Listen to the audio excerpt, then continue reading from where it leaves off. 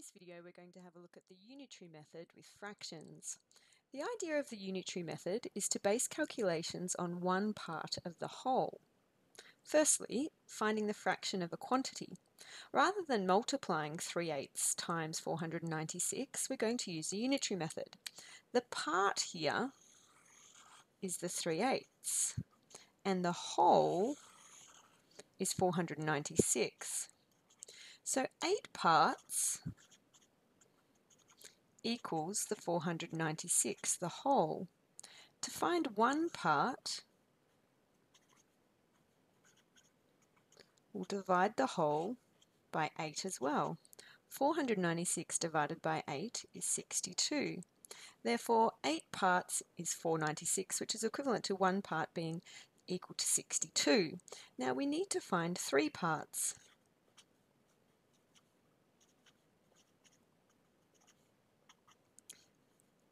Multiplying 62 by 3, we find the answer is 186.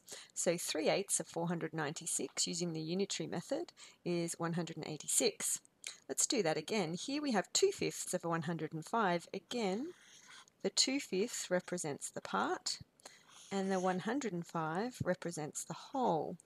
So 5 parts equals 105. 1 part will be 105 divided by 5, which is 25. We need to find 2 parts.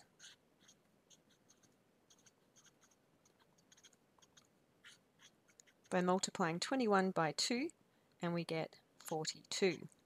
2/5 of 105 is 42, found using the unitary method. The other way we can use a unitary method is where we have a fraction to a whole.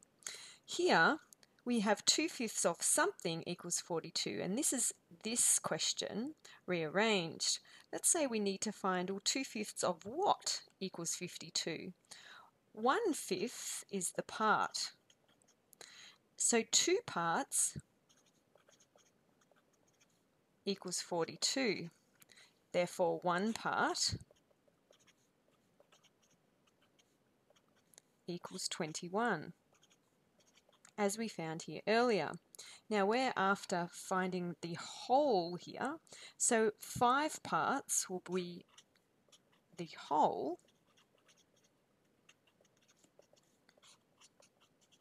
So 21 times 5 is 105, which is what this question was earlier.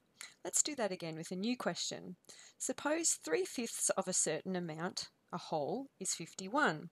The part here, again, we're working in fifths. We know that 3 parts equals 51. Therefore, dividing by 3, we can find 1 part. 51 divided by 3 is 17. We're after the whole, which is 5 parts. 17 times 5 is 85. That is 3/5 of 85 equals 51. Using the unitary method with fractions.